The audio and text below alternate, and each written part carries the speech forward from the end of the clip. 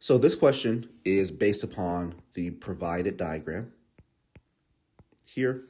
The information provided here lets us know that the rise or tread formula is 2h plus d equals 25. So I always write down equations when they're given in the question. We know that h is the riser height. We know that d is the depth. So question 18 says, some building codes require that for indoor stairways, the tread depth must be at least 9 inches. So that tells me that D must be greater than or equal to 9. Again, I'm using a translate word problem strategy for number 18 and writing down any quantitative information. So the tread depth must be at least 9 inches, so D is greater than or equal to 9. And the riser height must be at least 5 inches, so H is greater than or equal to 5. According to the riser tread formula, so this formula right here, which of the following inequalities represents the set of all possible values for the riser height that meets this code requirement? Okay, perfect. So the code requirement is basically here. It has to fit the riser tread formula, and we need to have values of D that are greater than or equal to 9 and values of H that are greater than or equal to 5 simultaneously. So let's try answer choice A. So what do we think about answer choice A? So answer choice A is pretty much saying that H, the value of H, is between 0 and 5. Now, we don't like that, or I don't like that answer. You shouldn't like that answer, because we know that H, according to the information provided in the question, H must be greater than or equal to 5. Whereas here we have H is less than or equal to 5, okay? So A is gone. No need to even test that answer out at all. Choice B, which actually says H is greater than or equal to 5, is going to be a very tempting answer for a lot of students because it matches what we see here. But it's actually not going to be the correct answer for this question. Here's how you know. So the question asks for the set of all possible values for the riser height. So if H is greater than or equal to 5, that's a lot of numbers, right? There's a lot of numbers that are greater than or equal to 5. So if I were to, for instance, say, hey, let's say H is equal to 100. What happens if H is equal to 100 when I plug that into the riser tread formula?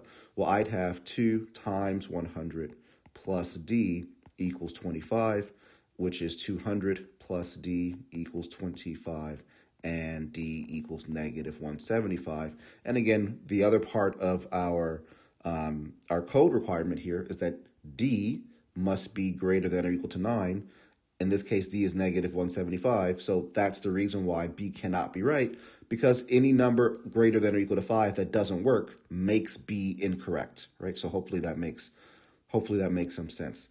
So H being greater than or equal to 5, and that's the only limitation, is not a good answer for us. So A is gone, B is gone. So choice C says that we have basically H is between 5 and 8. Which we can test out as well. I'm going to test this by saying H is 9, okay? Because in essence, I know that this part is correct, right? I know that H has to be greater than or equal to 5. What I don't know is this part here, that H has to be less than or equal to 8.